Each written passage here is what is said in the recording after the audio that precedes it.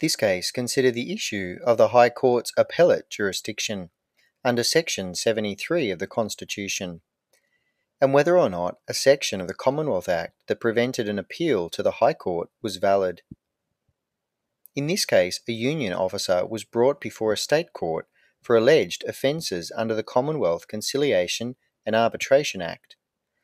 The magistrate dismissed the actions brought against him. The party that had brought the action appealed to the High Court. However, the union officer objected and argued that the particular subsection of the Act expressly denied an appeal to